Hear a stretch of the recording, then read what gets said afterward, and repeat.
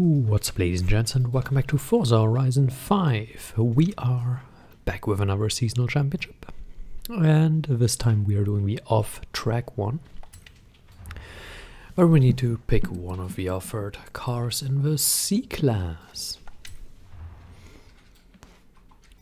It's the Dirt Racing Championship.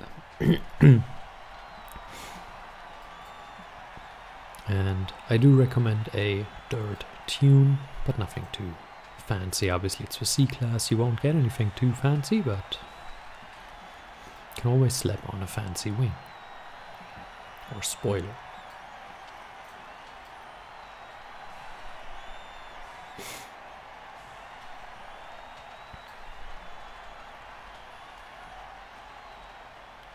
And obviously some rims.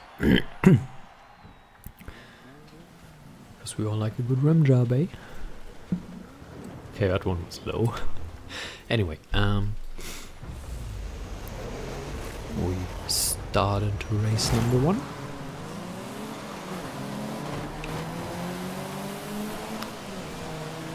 Obviously an all-wheel drive car is beneficial in a dirt racing event, so that much is for certain. I do not recommend the LP, unless you do tune it into an all-wheel drive car. And then it's actually pretty good because it's very light and nimble, but so is basically every other car that you can use here. Well, except the Lambo LMO2. Because, well, it's heavy, it's fat, it's, well, I really like it, but I don't recommend it. That's a difference, and a pretty big one as well. I just don't think it's necessary for races like this. It has its applications here and there, but when you can use something like this, especially in that performance class, and do it. Obviously in Japan again, using a Nissan, so you get the full dose of Japanese.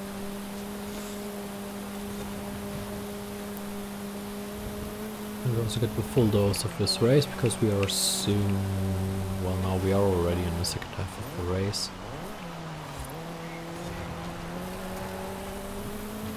But as you can see here, it's not really problematic. It's very easy to drive, especially again with the all-wheel drive. You don't have any problems whatsoever because you can just full throttle through these corners or into the corners. Brake early and then just hit the gas, and you won't get much understeer or oversteer. Won't get neither. You'll just be taken straight through. Actually, oversteer is really the problem in these dirt conditions, but you won't really get much at all. So, not a problem at all. And obviously, like I sometimes say, the lower the performance class, and this one is pretty low, the easier the race. So here as well, you can just drive past the first couple of cars and then take the race pretty easy. Didn't even lose position, or weren't even under threat at the start to lose any position, so there's that. And that completes race number 1.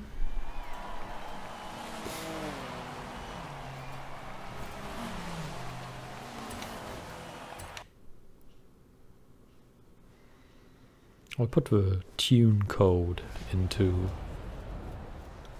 the description of the video. Why am I now at 58 areas? I don't know what's up with the game. Oh well, it's broken as always. And that's what's up with it.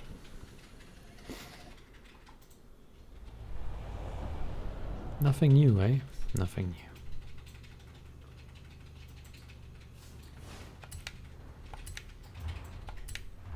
So we will continue the championship now.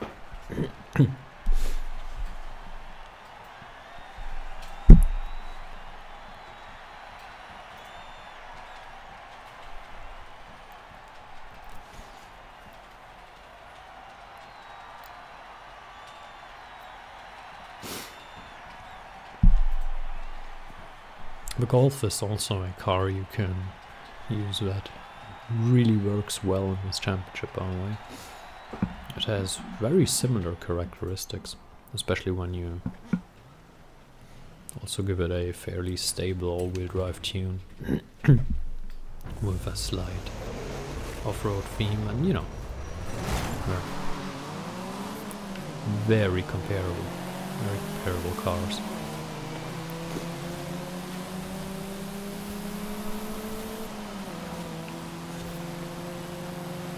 Right now we already went past the Alpine, as we have already established it's not very good. Now we nearly, well, we did go full throttle in there, but the Mini was in the way, so now we go around the outside, and that's also where you notice, okay, you have a low performance class, you can full throttle through a lot of the corners, and the AI still will brake.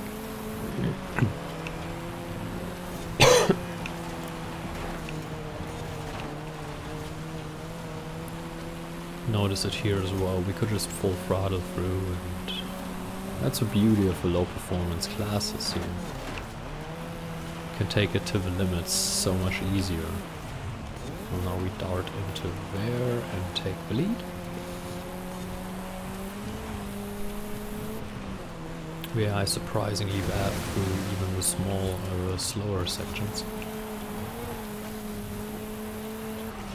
So you shouldn't have too much trouble. You just need to make sure you're not drifting somewhere or losing control of the car. Obviously you can drift, that's not the problem, but you should do it under control. You have dirt, you have the rain, so there is technically the possibility that it becomes a little bit dangerous.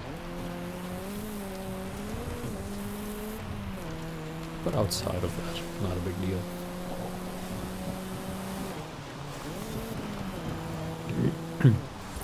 One thing I can only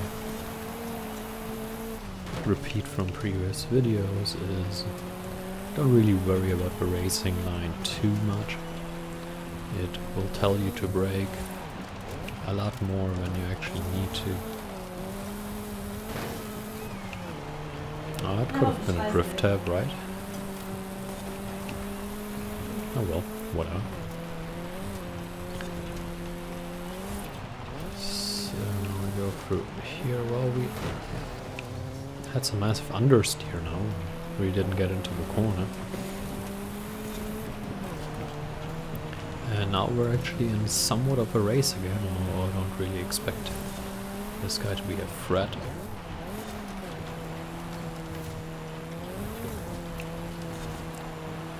Where we made use of the drifting a little bit by adjusting the car to the corner before actually going there, so that we land in the right angle and then drift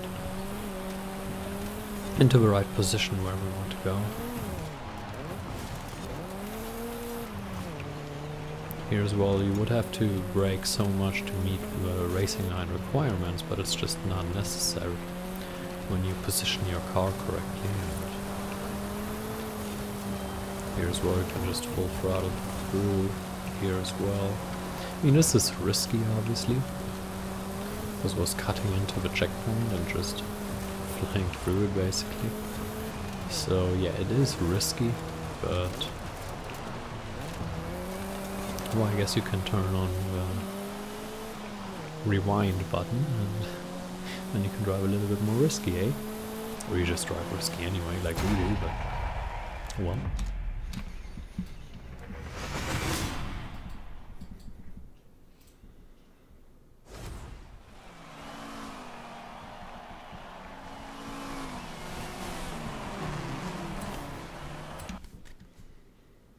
So that completes race 2.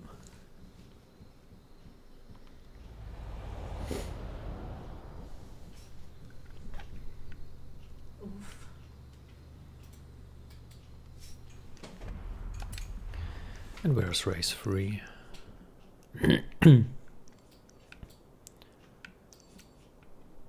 Where's race 3?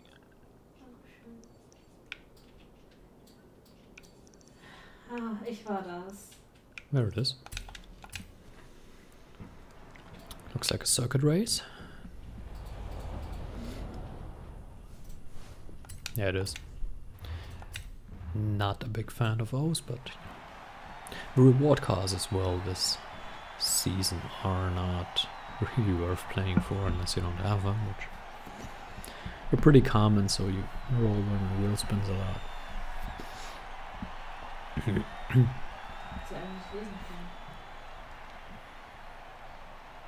Well, now that you win 1,000 in a super wheel spin, but those days might be over of actually winning anything useful, so yes, I'm still mad about it. I mean, seriously, you get so few super wheel spins and now you waste your time rolling 1,000. I was rolling the 2 weekly VIP super wheel spin thingies that you get, and the second one at least had like, I think, 15 and 50,000, so that was okay, and some useless clothing. Not that it's worth it, but you know, or that it's a lot of money, I should say. But like the first one that I rolled, I had 1,000, 5,000, and some useless clothing. So that was amazing. Alright, now we can close in because the AI, as always, is terrible into fast corners. Now we brake a little later and take these guys apart. Or just go past them, I should say. I'm playing too much God of War. And now we can't dart in there. We can try it here, yeah, that works. Obviously, since you only need to touch these checkpoint posts, you can throw your car in there and still make the checkpoint, even if you don't technically drive through the checkpoint. So where's that?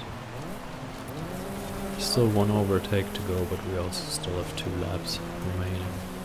Won't get him in lap 1 anymore, that's highly unlikely.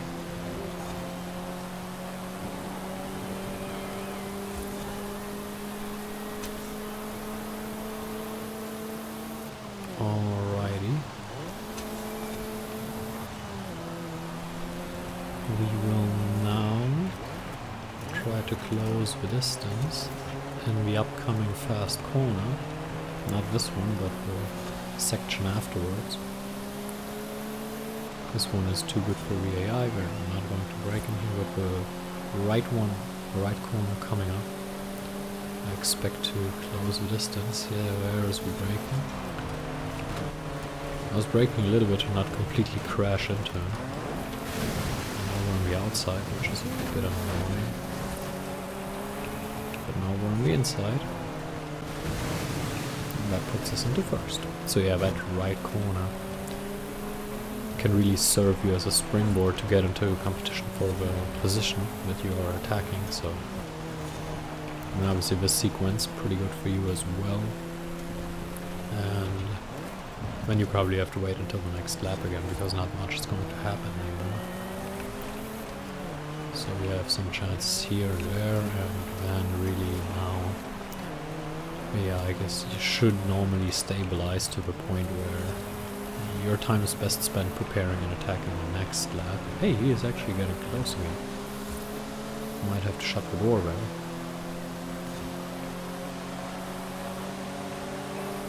I don't think he's gonna dart inside. It's not fast enough. Still gonna shut the door here a little bit, brake early. Yeah. That wasn't a particularly big threat. But I still chose the inside line, brake a little early so that I can get on the accelerator a little bit faster again. And that pretty much ended even the slightest possibility. I think he was close enough anyway, but you never know. And we have this corner again. Like, as you can see, when there is no other car that you threaten to run into, you can just full throttle it. And you also only have to start braking when you're in the water, because the racing line predicts your movement without the impact of the water, so it tells you to brake a lot earlier when you actually have to.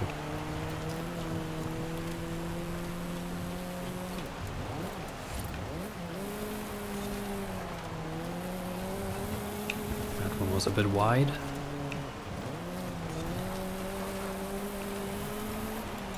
So, process lap 3, and we are close to a final corner. Hey, he's getting closer again. Interesting. Not pulling away the way I thought we would, but it's not really a problem, obviously. And that's a win in race number 3.